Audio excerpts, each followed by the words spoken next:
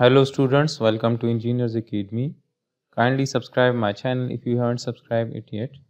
Now we are going to solve this problem which says that determine the maximum constant speed at which the 2 megagram car can travel over the crest of the hill at A without leaving the surface of the road.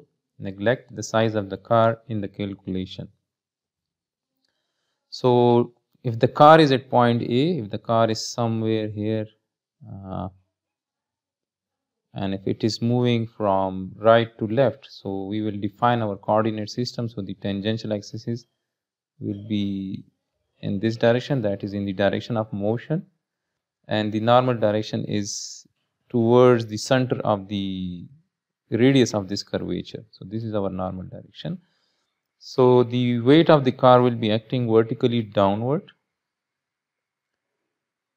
and the surface will apply the normal force in the upward direction. So if we apply the summation of forces along the normal direction equals to MAN. So as we can see that the weight is acting in the positive n direction, so I will write W minus N, and this is equal to the mass times AN, and AN is V square divided by rho, and rho is the radius of the curvature at that point A. So from this equation we can find the radius of the curvature, but at point A we are asked to find the maximum constant speed at which the 2 megagram car can travel over the crest of the hill A without leaving the surface of the road. So if the car is just in contact with the road, or if it is just leaving the contact with the road, so at that particular instant n will be equal to 0. So we will assume that to find that maximum velocity n will be equal to 0. So in this equation n is equal to 0, we can write that this weight is equal to m v square divided by rho,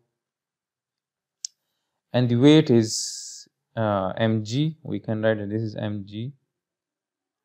So mass will cancel out, and we can say that v square is equal to g into rho, and the velocity, that maximum velocity, is g rho under the square root.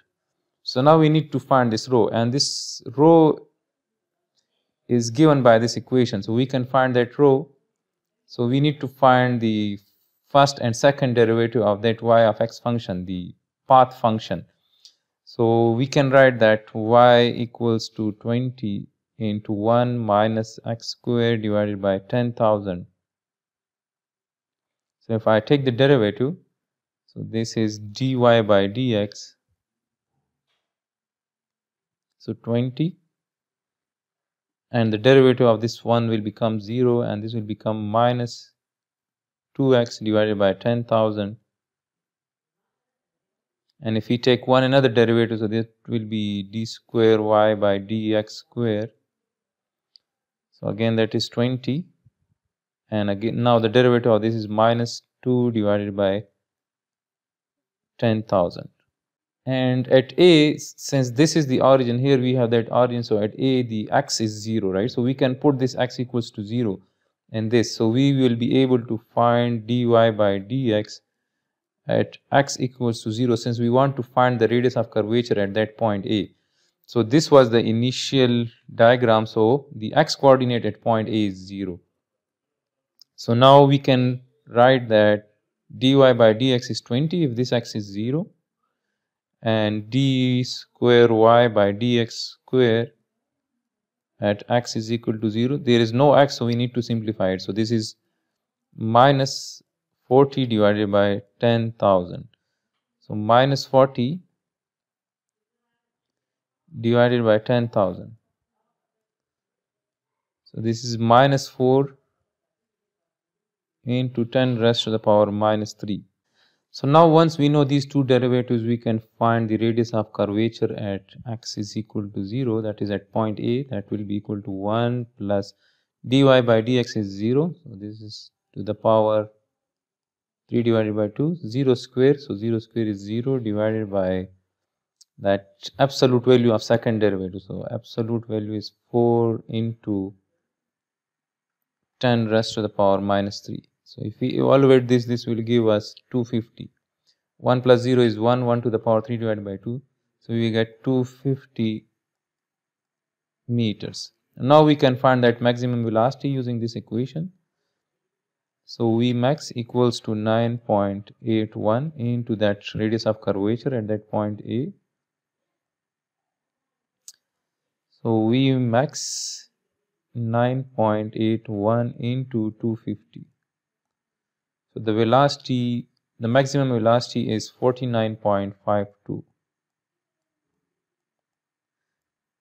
meter per second. So if the car is going to move with 49.52 meter per second, so it will only have its wheel will just lose the contact at that point A. So this is the solution of this particular problem.